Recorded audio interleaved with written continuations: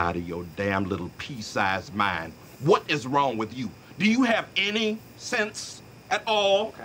Do you have any idea than you did the day before? And I think there's no possible way he can top that. But what do? You find a way, damn it, to top it. Sega is pulling a Rockstar as on May 20th they are removing Sonic the Hedgehog 1, Sonic 2, Sonic 3 and Knuckles, and CD. So here's what the press release says. Sega announced today that the company will delist a digital version of the standalone titles that will be featured in the upcoming game Sonic Origins on May 20th. It will include 1, 2, 3 and Knuckles and CD. There are a couple exceptions though, like Sega Ages versions of Sonic 1 and 2 will remain on Nintendo Switch, and Sonic the Hedgehog 2 will still be playable via Sega Genesis on Nintendo Switch Online Plus. So here we go again, with another controversy surrounding this collection that seemingly has some good things behind it, like the fact that, you know, Sonic 3 Knuckles will be widescreen for the very first time, the fact that it's getting the treatment that Sonic 1, 2, and CD did, but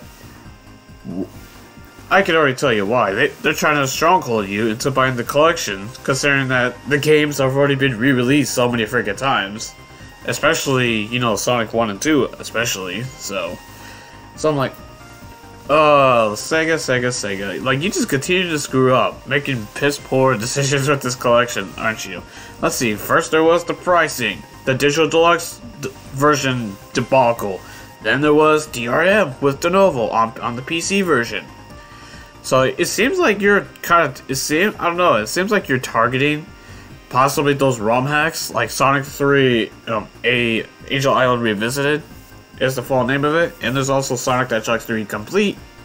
I mean, you look at that gameplay of Sonic 3 AIR right now, so what, you think by removing these, so you're kind of like putting a stomp to this, basically? So it seems it's targeting specifically Steam and the Xbox 360 PS3 versions of the games. So I already own 2 and CD on my Xbox already, so, and I own the collection that they did with you know, Sonic 1 through 3 for the original DS version, but that's not the point.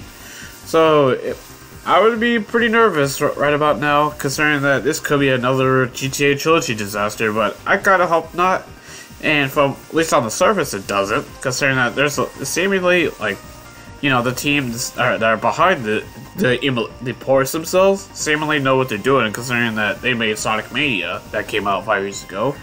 So it doesn't seem like the ports will be a disaster, but man, like, Sega, you're really making it hard for people to support this thing. So, which kind of sucks, because there's some really good stuff in here. You know, seemingly like with the animated cutscenes that connect all the games and whatnot, among other things. So, and they're saying that there's still more to come, I guess, from this collection. So, whatever that is, we'll see. But yeah, it's gonna be a ooh. So you better hope for your sake, Sega, that the collection is actually good in terms of like the actual, you know, playing the games and whatnot. But because yeah, right now it's not looking too good, and you're destroying all the goodwill you've gotten recently. So I guess, what do you guys think of this news? Like, does it bother you for sake of the game preservation, or do you just not care? Let me know down in the comment section below. If you would please hit that like button on your way out, and consider subscribing to the channel so you do not miss out any more content. And I'll see you all in the next video.